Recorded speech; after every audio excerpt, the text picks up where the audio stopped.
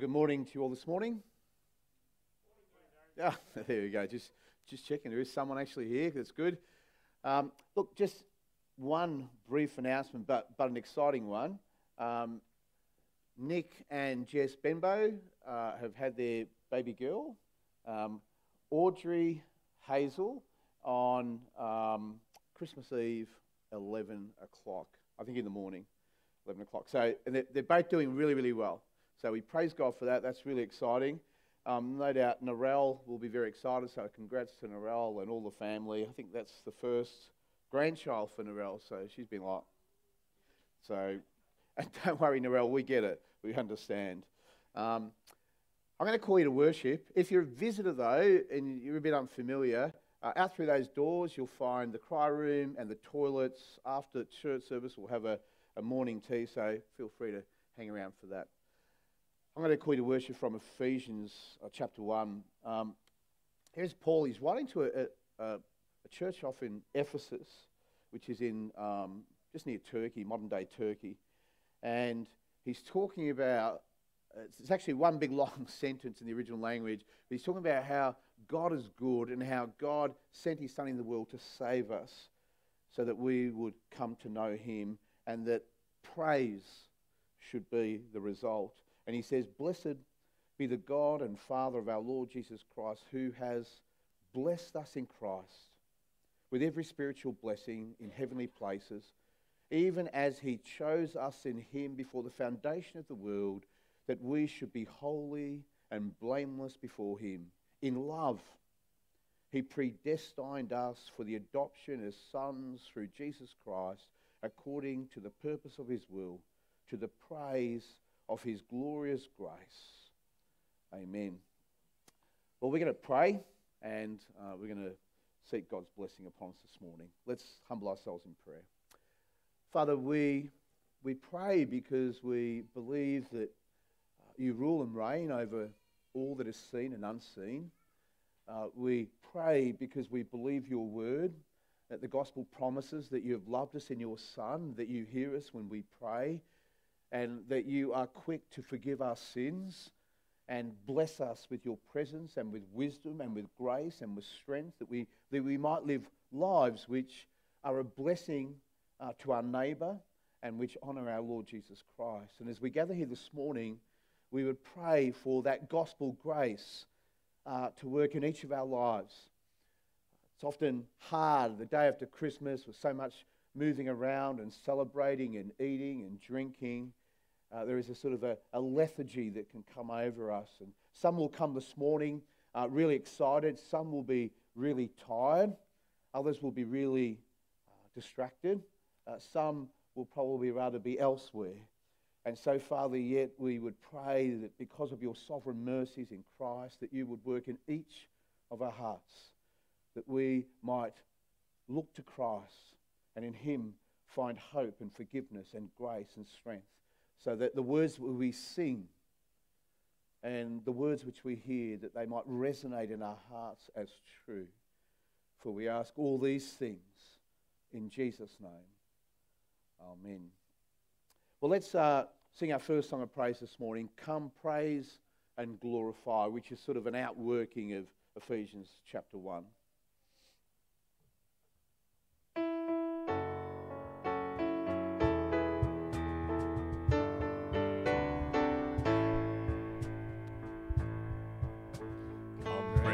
And glorify our God, the Father of our Lord. In Christ he has in heavenly realms his blessings on us poured. For pure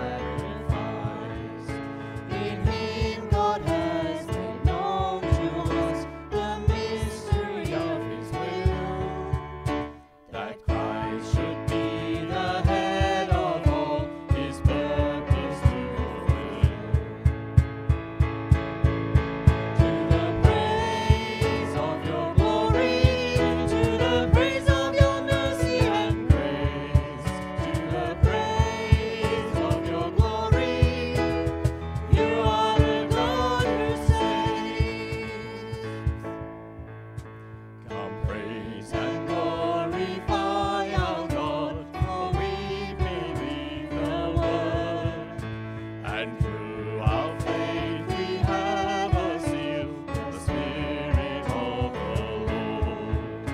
The Spirit guarantees our hope until redemption's done, until we join the endless race to God the Three in One. To the praise of your glory, to the praise of your mercy and grace, to the praise of your glory, you are the God who saves. To the praise of your glory, to the praise of your mercy and grace, to the praise of your glory, you are the God who saves. You are the God who saves. You are the God who saves.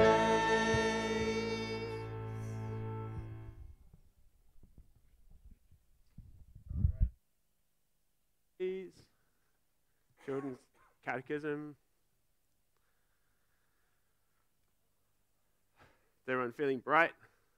Had a good sleep?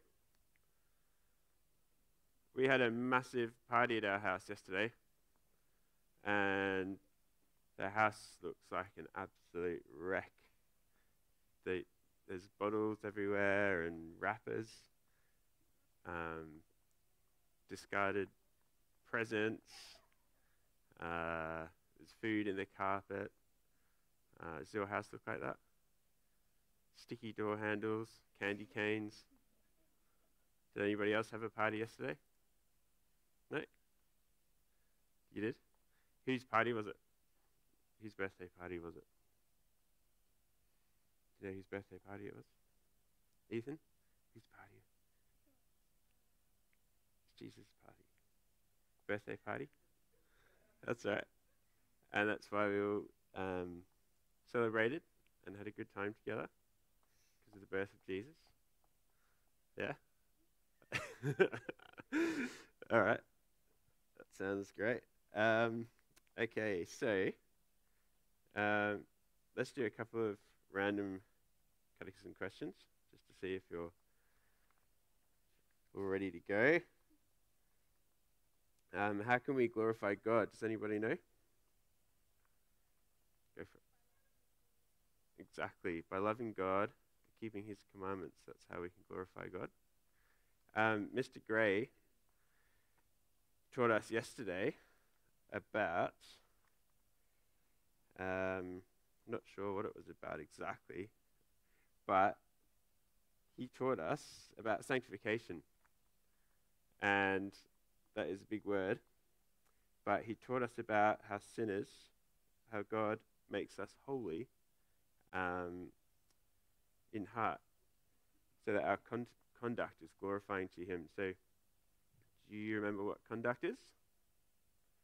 Remember we had the behavior of the knights, and the knights had to do what? Yep. Exactly. So our conduct is our behavior. So we need God to work in our hearts so that our behavior is glorifying to him. And we had that great example with the castle and the box. And we're almost late for Christmas dinner because of that. It went for a long time. Anyway, so today we're up to question 50. For whom did Christ obey and suffer? Has anybody learnt the answer? For whom did Christ obey and suffer? Anybody got any ideas? Elsa, did you learn it on the way in the car? That's good. Loennis said this morning that, Mum, can we learn it in the car because then we've got less time to forget it? So did you learn it, Loenna? Do you want to come and read it out for us? Come on. You come and read it, honey. Come on. Come and read it out. Do you have to read it, or can you do it without? Where? Okay. Just in nice loud voice in here. Christ obeyed and suffered for those whom the Father had given him. That's right. A good way to remember Jesus, I find, is to remember that he is a shepherd. And if we look in the gospel, Jesus' own words here in the gospel, he says that, "Oh, truly, truly, I say to you, I am the door of the sheep." And he explains that he is the shepherd of his sheep. I am the door. If anyone enters by me, he will be saved, and he will go in and out and find pasture. I am the good shepherd, Jesus says. The good shepherd lays down his life for the sheep. So he saves and protects us, and he was obedient unto death and laid down his life for us, that we would have life. And the way that we know that we are God's people, if we hear God's word. So Jesus says again, "My sheep hear my voice, and I know them, and they follow me." And just quickly, I was thinking this morning, when 25 years ago, when I was 10 years old, my uncle had a sheep farm, and my sister and I would get dropped off in the school holidays by our parents with my uncle, and we would be there for the whole school holidays, and we would have to do shepherding. And shepherding for us was riding around on a motorbike, and we didn't have ATVs or roll bars or four-wheel bikes. We had three-wheel motorbikes. The motorbike only had 3 wheels, and it had no brakes. So my uncle, I don't know if he really loved us or not, but he used to send us out for a whole day riding around the paddocks on a 3-wheel motorbike, and it used to roll over, and it used to do all sorts of things. It used to run over your leg if you put your leg out. It was pretty fun, but we survived. But that was shepherding, because we had to go and check all the sheep, because sheep are stupid and they're always dying. If you don't look after them, they get through fences and they eat too much food and die, or they get attacked by flies and they die, or they have a baby and they can't get up again, or they run out of water. So you always have to chase them around checking that they're okay. And we can think of ourselves like that, because Jesus is our good shepherd. He died for us, and he needs to make us holy in our hearts so that our behavior is honoring to him. But we can give thanks that he obeyed for us, and that the Father, our God the Father, has given us to him, and we know that we're his when we listen to his word. Do you understand? Cool. I'm going to pray for you, and then we're going to sing a children's song. Father God in heaven, thank you that we can bow our heads before you and know that you are a great and mighty God that sent the gift of your Son Jesus, that he was born at Christmas time, and that he lived and was put to death but rose again for our sins. We thank you, Lord, for these children. We pray particularly that they would be listening to your word, that it would talk to them in their hearts, and that they would be followers of Christ. Father, we pray that your blessing upon us and our church, and we thank you for the news of a new baby this morning. In Jesus' name, amen. The kids, wait here, and we're going to sing Little by Little with no actions.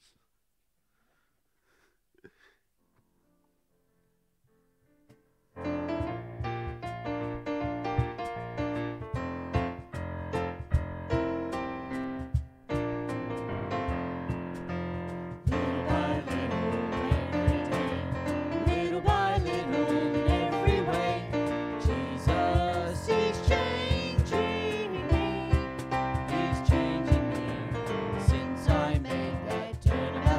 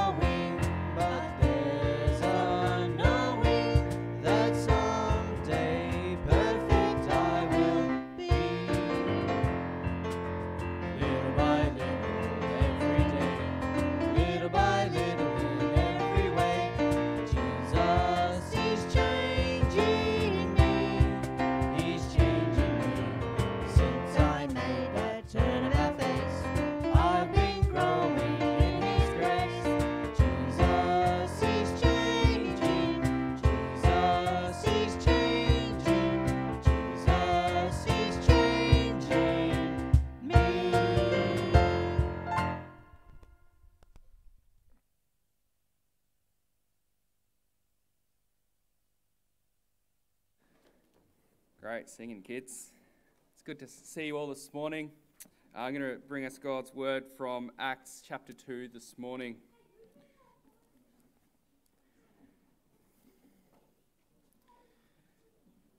I'm reading from Acts chapter 2, verses 29 to 41.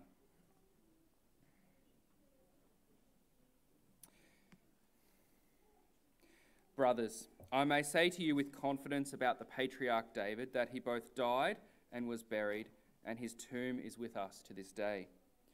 Being therefore a prophet, and knowing that God had sworn with an oath to him that he would set one of his descendants on his throne, he foresaw and spoke about the resurrection of the Christ, that he was not abandoned to Hades, nor did his flesh see corruption.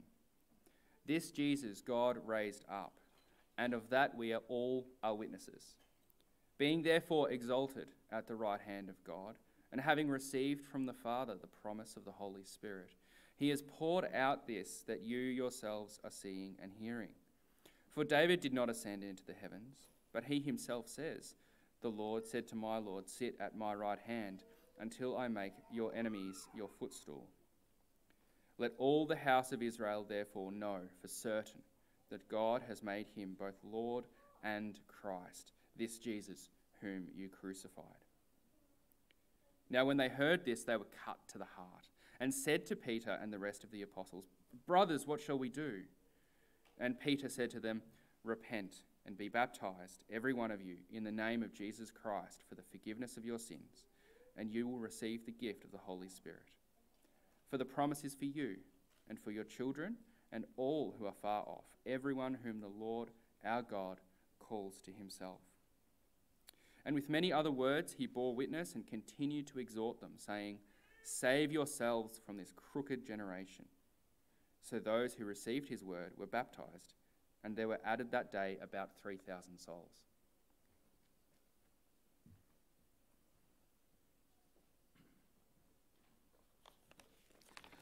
Thanks, Matt. So just by way of context, we spent about 4 weeks or so just trying to trace through. So rather than just landing at Christmas and having those birth narratives, we try to actually put a context around the birth narrative so that when you see Christmas and you try to understand the birth of this child, you understand it in its historical context as the Jewish people of the day would have, and certainly the Gentiles that followed. And so we're going to continue that today. We're going to look at Acts chapter 2, which is the first Christian sermon. This is Peter trying to explain to the Jews and to the Gentiles that all gathered that day, and there was thousands of them, what had gone on previously. And so hopefully with God's grace, we'll also understand, and just like them, hopefully we'll respond with hearts that look to the Lord in faith. So I'm going to pray, ask for God's blessing upon us, and then we'll hear from his word. Our Father, we're thankful that we can have a confidence that your word is true. We have built our lives upon that solid rock of your Son, Jesus Christ, and his word, which is sharper than any double-edged sword. And so we would pray that by the power of your Spirit, the sword might be wielded even now. We pray for each one of us that you would give us eyes to see and ears to hear and minds that understand, so that we might worship you as an appropriate response to your gospel grace. We ask all these things in Jesus' name. Amen.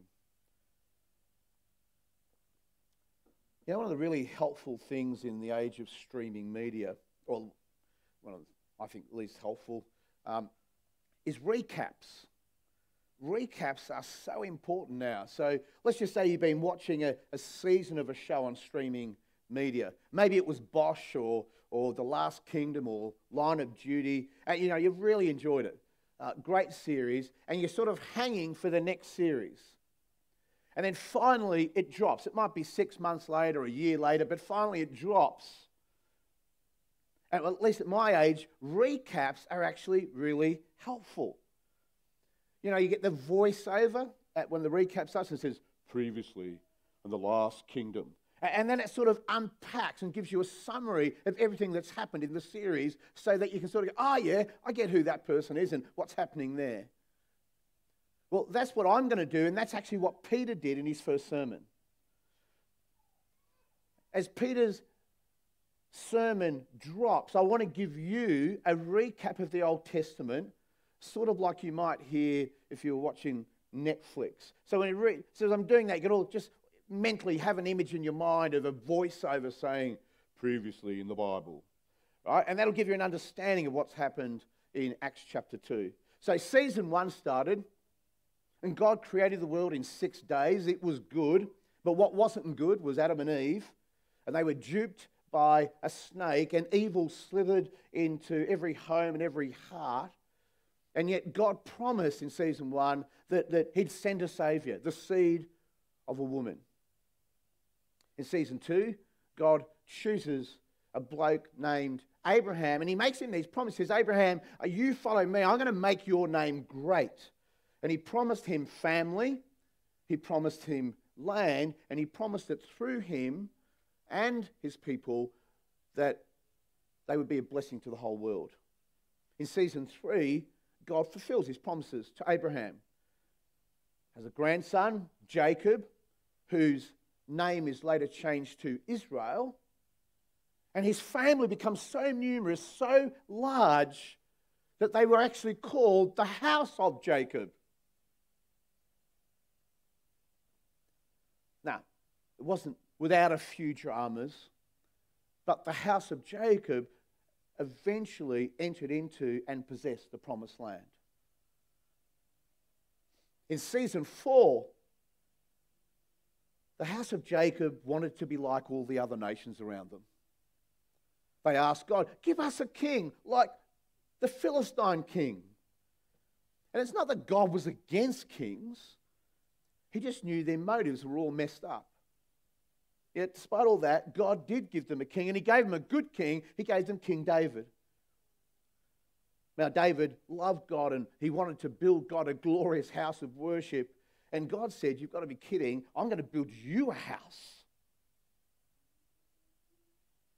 And he promised David that he would build a house for David, which would be an everlasting kingdom. And he said to him, a son of yours will sit on his throne forever. Well, in season 5, we followed all David's sons. And a few of them showed promise. I mean, Solomon started well. But pretty much all of David's sons all messed up. And God has said to them, if you love me, a bit like what Vaughan was just saying to the kids, if you love me, you'll walk in my ways. And if you walk in my ways, I will cause my shalom, that's a Hebrew word for sort of meaning like peace or prosperity, I will cause my shalom to flood the kingdom. Except none of the kings walked in his ways. And none of the kings kept covenant with God. And yet despite all of God's patience, the house of Jacob continued to do all bad stuff, and it continued to do it all the time. And God had warned them what would be the outcome. And so when you get to the end of season 5, it's ominous. And season 6, that was the worst season. That was an awful season. None of the characters were easy to like. They were all dodgy. And I know it sounds sort of terrible, but you sort of wanted them to die. You found yourself sort of screaming at the TV, someone, please, put an end to all this evil.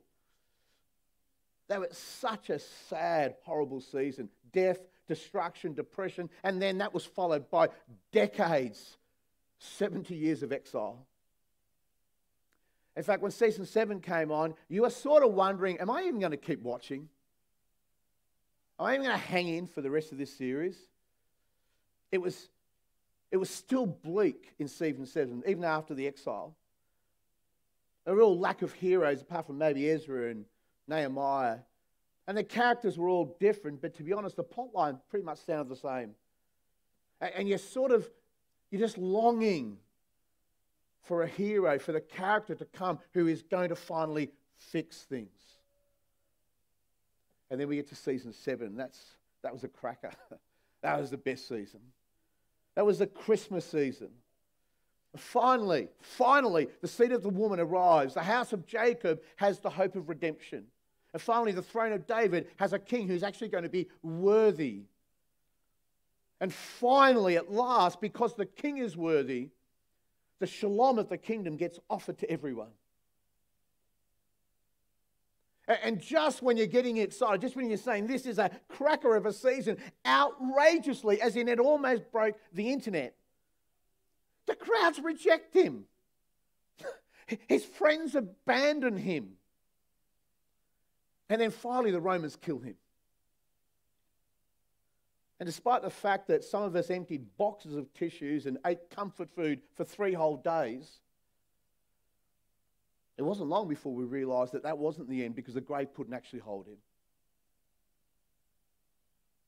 And we had 3 episodes of absolute joy and bliss as the resurrected Jesus met with family and friends, was seen by thousands of witnesses before his ascension.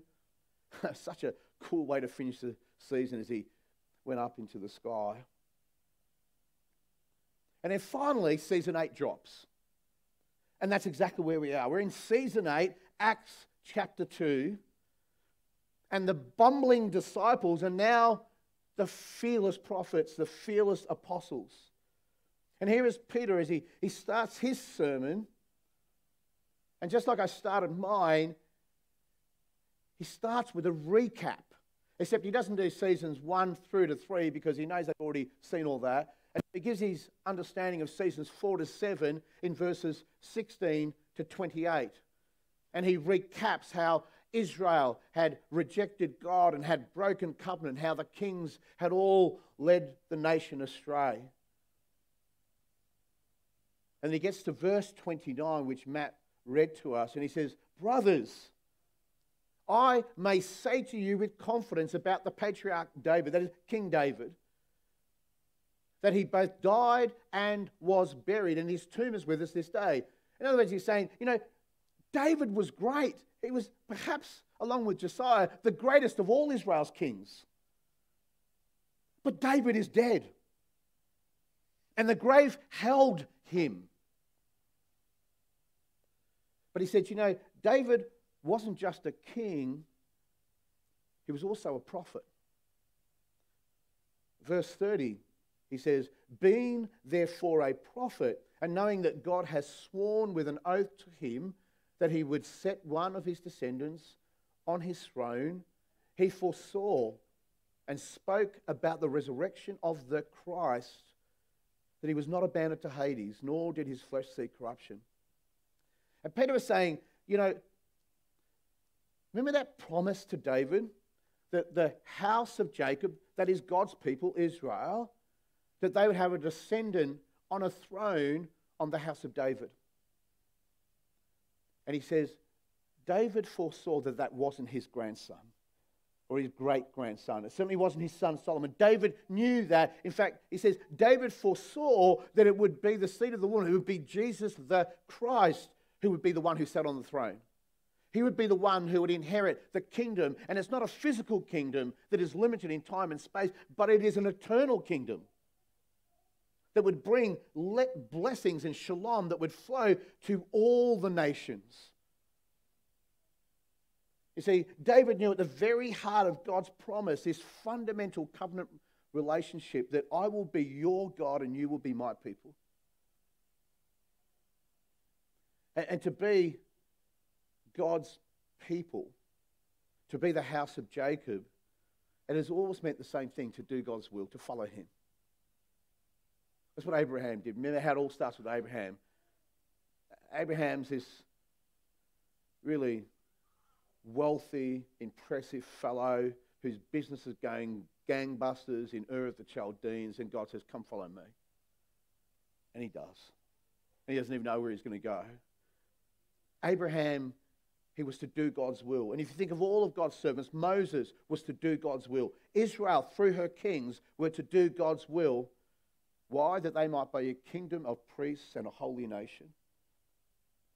And what we know is that in varying degrees, all the kings failed to rule Israel in justice and righteousness.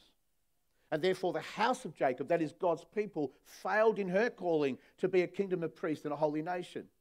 And instead of the shalom or the blessings of the covenant coming to Israel, the curses did.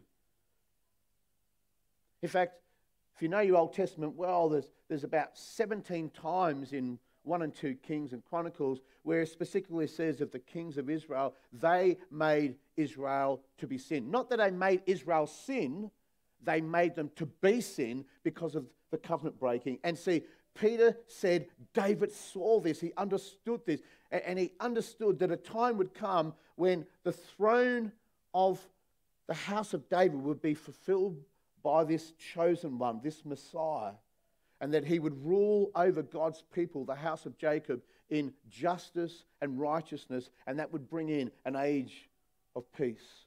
Peace between God and peace between men and women. And it's not just David who foresaw this. Every Christmas we read from Isaiah 9 because the prophet Isaiah saw it. Of the increase of his government, peace, shalom, it says, there's going to be no end. On the throne of David and of his kingdom, he will establish and uphold it with what? Justice and righteousness from this time forth and forevermore. And the Lord of hosts, he will do this. And then what Peter does is he drops the bombshell. And he says, Jesus is the one. Jesus is the Christ, the Messiah, the anointed one. He is David's greatest son. He is the true seed of the woman. He is the true house of Jacob who does the will of God. He is the promised king who rules with justice and righteousness, the promised Messiah who will bring in an age of shalom or blessings that will flow to male and female, to Jew and to Gentile, to rich and to poor, and to slave and to free. He's the true son of David who actually inherits the throne of the house of David. And he does that through his obedience, through his righteousness, that he lives that perfect life on behalf of his people. And the evidence and proof of that, the grave doesn't hold him. The grave has no claim on him. The grave only has claim on those who sin. And Peter says David foresaw all these things, including the resurrection and his ascension. Look at verses 32 to 33. This Jesus God raised up, and of that we're all witnesses. Being therefore exalted at the right hand of God, and having received from the Father the promise of the Holy Spirit, is poured out this that you yourselves are seeing and hearing. This risen Jesus, we all saw him, he's saying. You all saw him. He appeared before thousands in Jerusalem. And he is the one that we waited on all the ages. And he's the one who will redeem the house of Jacob and rules on the throne of David. And now, he says, he's even at the right hand of the Father, exalted, waiting for that day when that last trumpet sounds and all will be revealed. I don't know, you ever had one of those phone calls from a friend or a family member, a grandson or granddaughter, your own kids? They start a conversation, and you know it's a little bit clunky, it's a little bit weird, and they start just giving you random bits of information.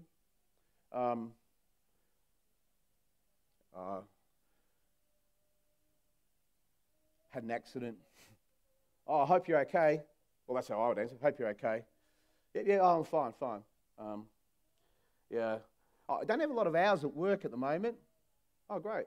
Underemployed. Good. Oh, well, we'll pray for you.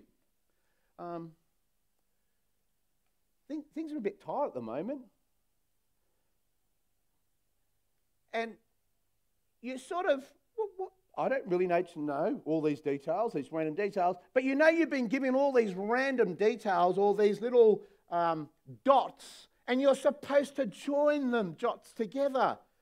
So when it's not supposed to be a bombshell when they finally say, well, come on, offer to fix my car or to give me some money or to whatever. But they want you to join the dots. And, well, that's what's happening here. He's laid it all out. All the dots are there. You just got to join them together.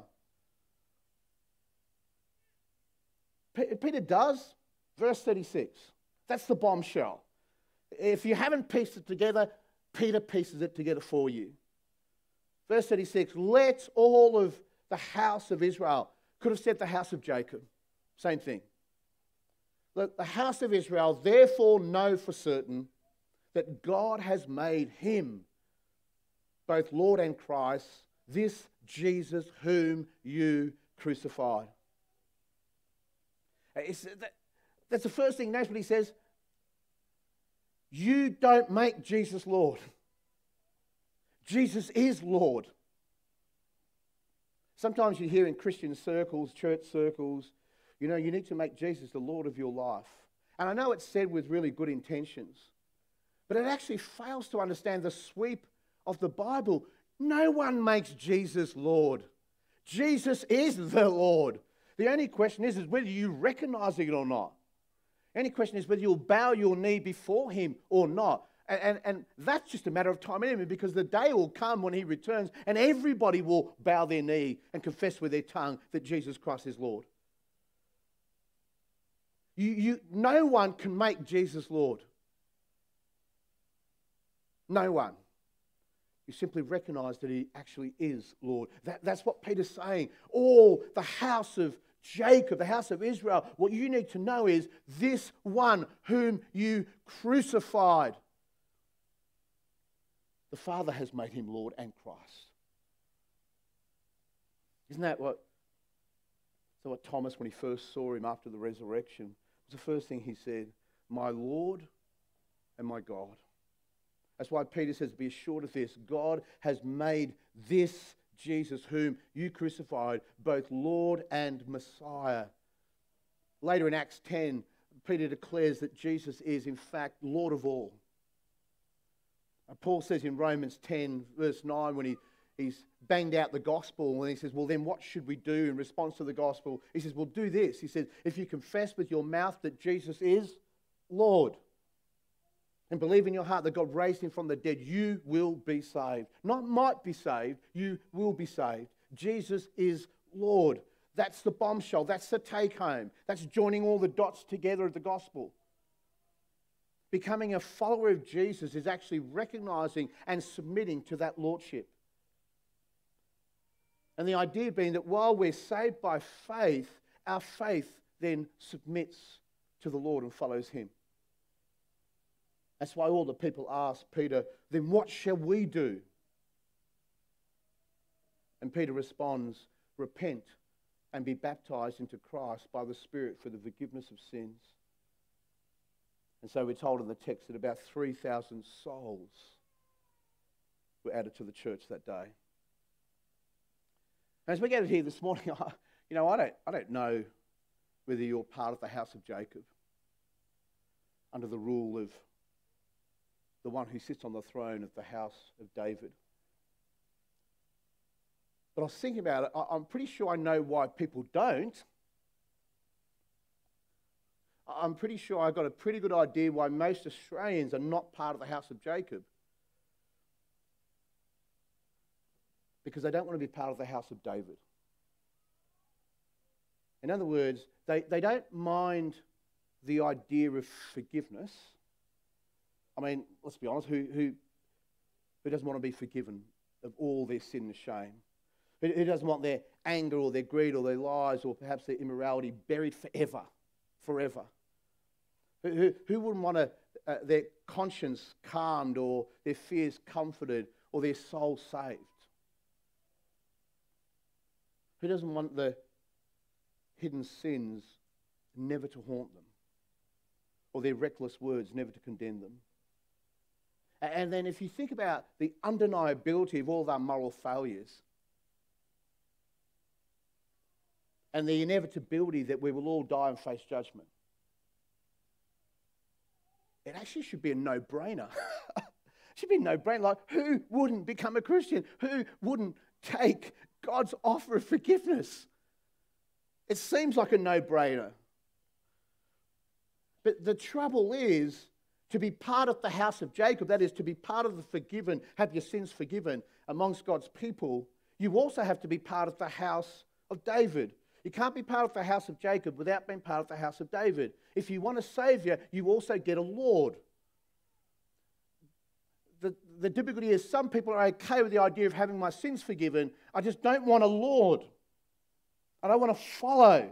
I don't want to submit. And that's the part that people stumble over.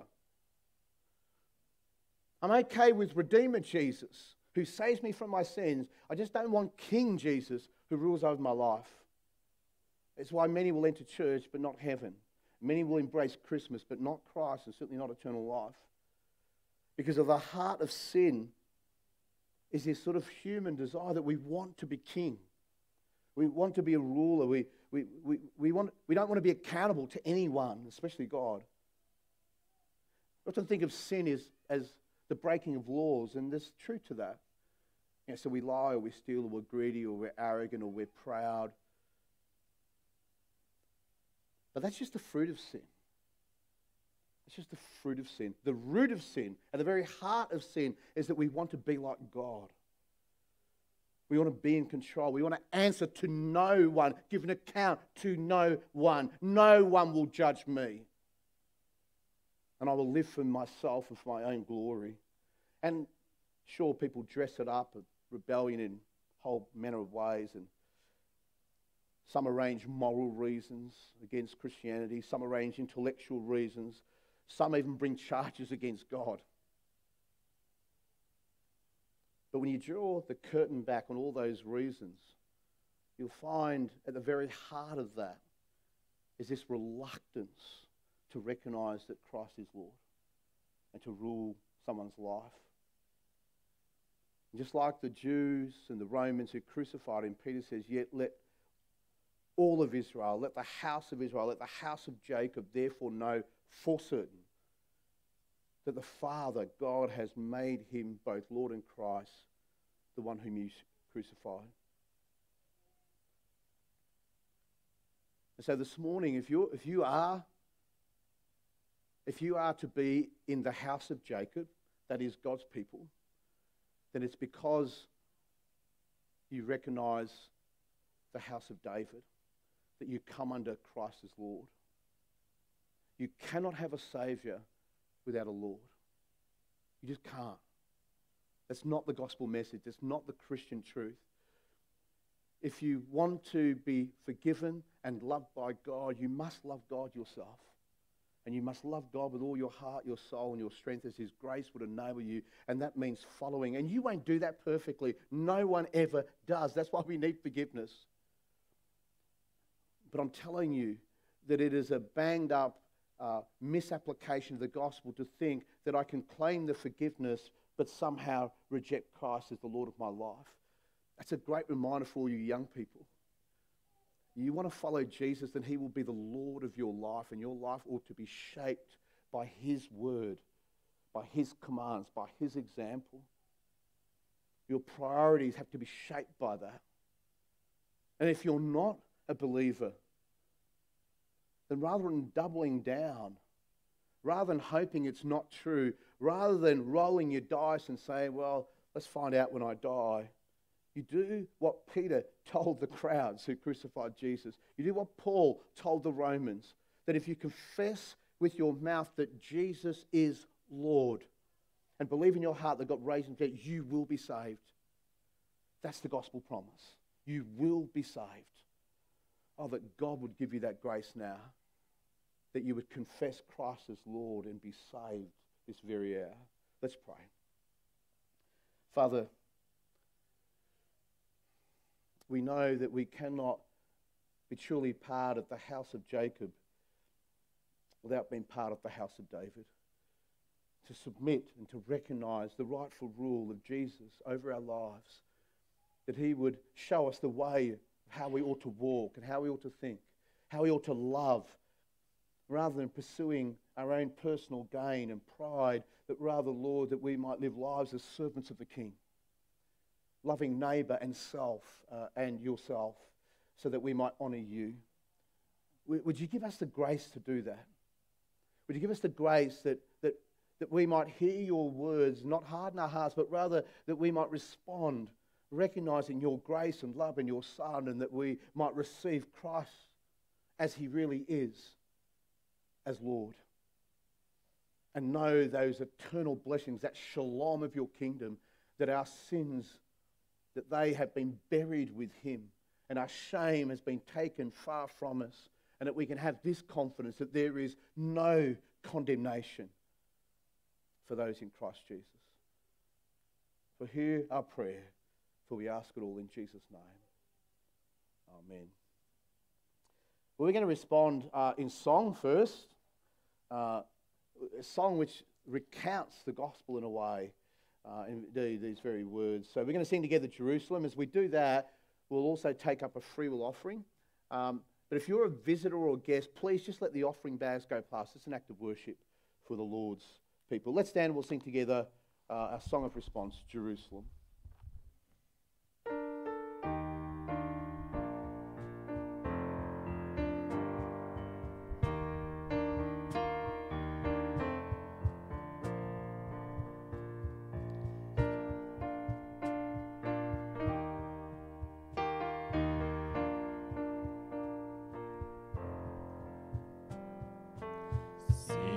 In Jerusalem, walking where the crowds are.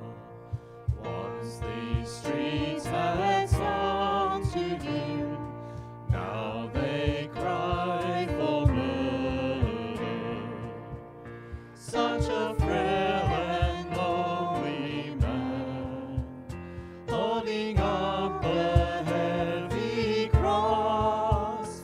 See him walking in Jerusalem, on the road to save us.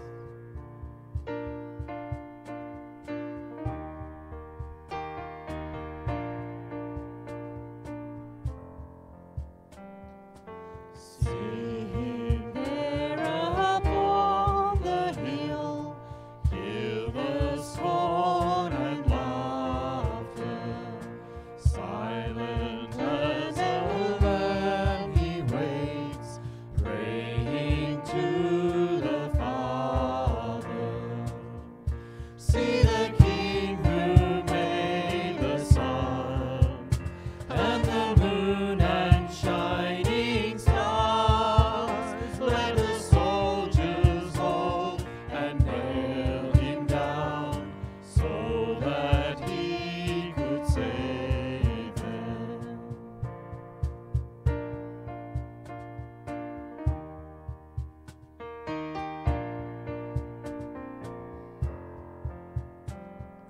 See him there upon the cross, now no longer breathing. Dust that from the watching crowds takes the blood of Jesus. Feel the earth is shaking now. See the veil is split in two, and he stood before the wrath of God, shielding sinners with his blood.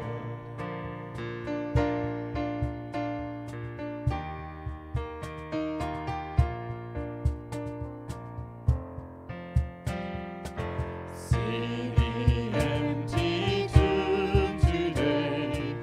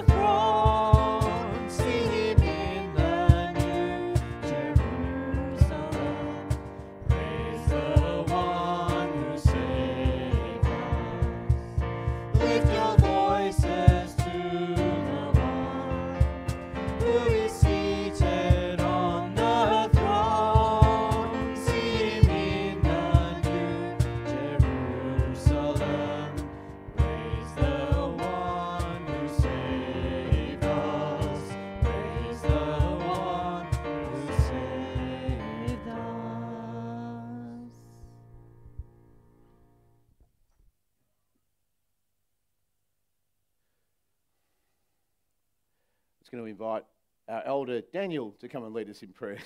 Thanks. Someone will pray. Let's bow our heads together in prayer. Let's pray.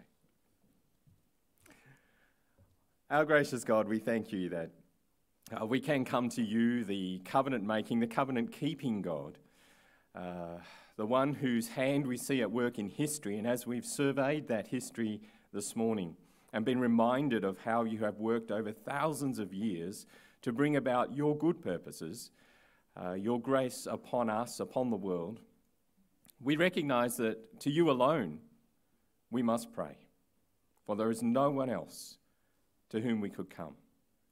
But Father, we thank you too that we are not just spectators of your grace, those who would watch from afar as you work your will throughout history, but we are in fact participants. More than that, we are the recipients of your love and your grace. And so we are humbled. We recognise that in our sinful hearts we seek by pride to raise ourselves up, to retain some sense of autonomy. But in the light of your word this morning, we are reminded of the only way to come to you is through humility. And so we humble ourselves. We don't ask our prayers this morning that you might bless what we want to do. We don't come to you to tell you what needs to be done. We humbly ask that you would give us eyes to see your way, that you would give us faith that we might ask according to your will. And in that we have confidence it will be done. So even help us as we pray. Father, as a community of believers this morning, we celebrate the gift of new life. And we thank you that Jess has given birth to Audrey, and we welcome that life amongst us. We thank you for that gift and pray that you would continue to bless both mother and child, and be with Nick too as he takes the head of the home responsibilities and as he offers support to Jess. We pray that you would bless them as a family and help them to grow in your grace. Father, we are mindful that there have been a number of births in this congregation over the last while, and still yet Laura to give birth, and we pray that you'll be with her as she carries child and that you'll bless her with good health, and with Nick too as they prepare for the years of parenting to follow. Father, we do pray for all our new parents, for in fact all our parents. It is a difficult thing to parent children, to raise them in the knowledge of Jesus Christ, to set a good example. Father, children don't come with an instruction book, and every one of them is different, and so it remains a challenge, and there are stresses and pressures. And so often as parents we feel alone, not knowing what to do with this life that you have granted us. Father, we pray that you would guide and strengthen our parents, that they might parent well, that as we submit ourselves to your word, you would show us good and godly principles in which to guide young lives towards a heavenly home. Father, we pray that you would help us as a congregation to unite together in that cause. You have given to us the gift of the gospel to share with one another. That includes amongst ourselves, that we might enjoy its benefits and its blessings, but that we might guide others amongst us towards Jesus Christ and to him alone. And Father, as we think of that new life, that rebirth that you offer to all mankind through Jesus Christ, we pray that you would help us to handle the gospel well, not only in our congregation as we think of our outreach works, our meetings that we have from time to time to nourish one another and build one another up in the faith also. And I guess to that end we ask for the refreshing and renewing of our leaders as they take a break at the moment and look forward to 2022. But it is an awesome responsibility to handle that gospel well, and so we pray that you would be with them and strengthen them at this time. But we broaden our minds to think of how that works in the community. You have ordained the church. You have ordained that your word would go forth through people like us, people who are sinners saved by grace, people who are weak in and of themselves. And so we handle a wonderful eternal truth and we seek to present it to the world. Help us in that task.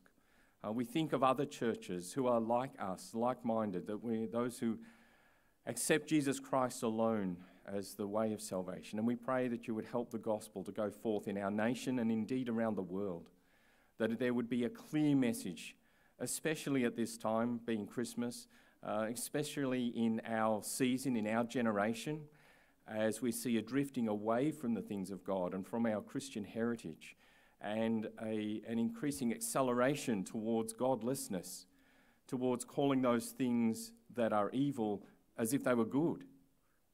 And it breaks our hearts. Father, help us to be the gospel voice in our culture, that we might call our society back to the ways of God, that we might honour you in the way that we live, in the words we speak, in how we interact with authorities, in how we influence our governing authorities. Father, there is much that we can do, but there's so much we can't do.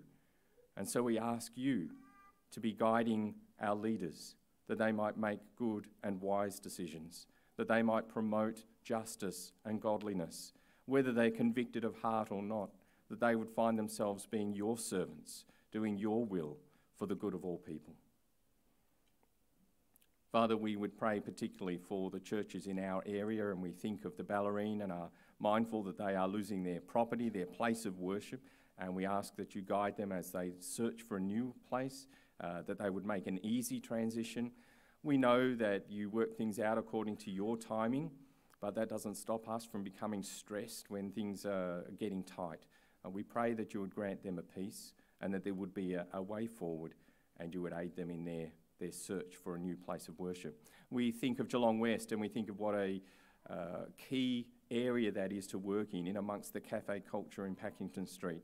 And they have their new property now and an opportunity to reach out into the community in a way that none of our other congregations do. And so we pray that you would help them to have a spirit of unity, that you would bind them together, that they would show love one to the other and be gracious, and in so doing, declare the love of Jesus Christ to those around.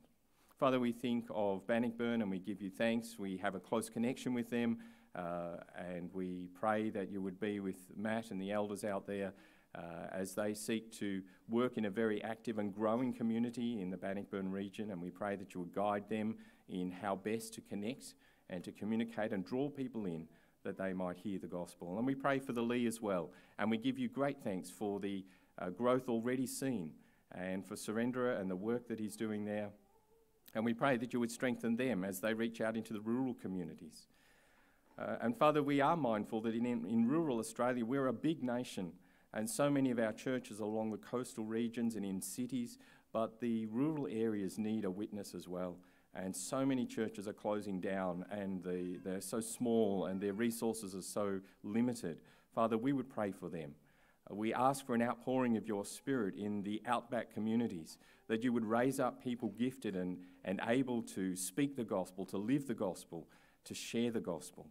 And we ask for mission-minded ministers to head into those areas, that you might equip your people for acts of service. Father, this is a time, a holiday period, and we know people are travelling, and so we would ask too that you would be gracious for granting safety on the roads, that people might arrive at their destinations, that they might find in this holiday period that they are refreshed and able to come back and re-engage in work and active service in the community. As we look to 2022, we have no idea what the future holds for us, but we do know that you are the God of history. We see your hand through all of history, and so we know that we can trust ourselves into your good purposes. Father, all of these prayers we bring to you. There are many unspoken prayers which we know by faith that you hear and you answer, for we ask them all in Jesus' name. Amen. We're going to sing now of God's amazing grace.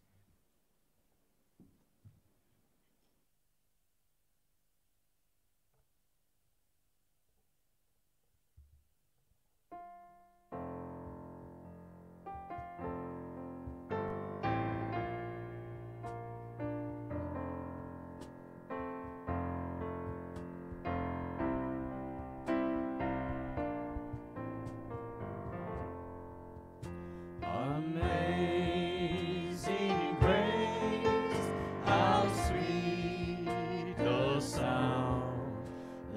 save a wretch like me. I once was lost, but now I'm found. Was blind, but now I see. 'Twas grace that taught my heart to fear, and grace my fears relieved. How precious dear that grace appeared, the hour I first believed. My chains are gone, I've been set free. My God, my Savior, has ransomed me, and I can afford His mercy reigns, unending love, amazing grace. The Lord has promised good to me. His word my hope secures. He will my shield and portion be, as long as life endures. My chains are gone, I've been set free. My God, my Savior, has ransomed me, and like a flood, His mercy reigns, unending love, amazing grace. My chains are gone, I've been set free. My God, my Savior, has ransomed me, and like a flood, His mercy reigns, unending love, amazing grace. The earth shall soon dissolve like snow. The sun forbear to shine, but God who called me here below will be forever mine. Will be forever mine. You are forever mine.